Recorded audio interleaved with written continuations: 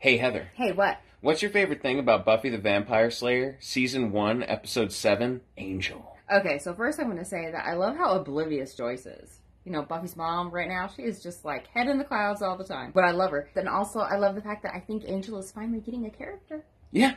Yeah, it seems fun. I'm excited for it. Can't wait to see what happens. What about you? Well, speaking of character, Julie Benz as Darla just straight up kills it in this episode and, like, almost steals the season as the big bad in this episode. She's terrific. Is there anything better than a natural disaster? The panic. The people lost in the streets. It's like picking fruit off the vine. And I really like the continuing development of this plot with the Master and all of these, like, background vampires and stuff. They're doing a really good job. Yes.